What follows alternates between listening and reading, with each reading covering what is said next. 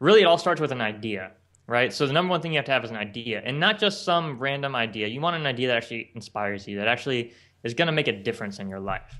And so I've got the magic wand, Roy, and it's just a simple, simple question.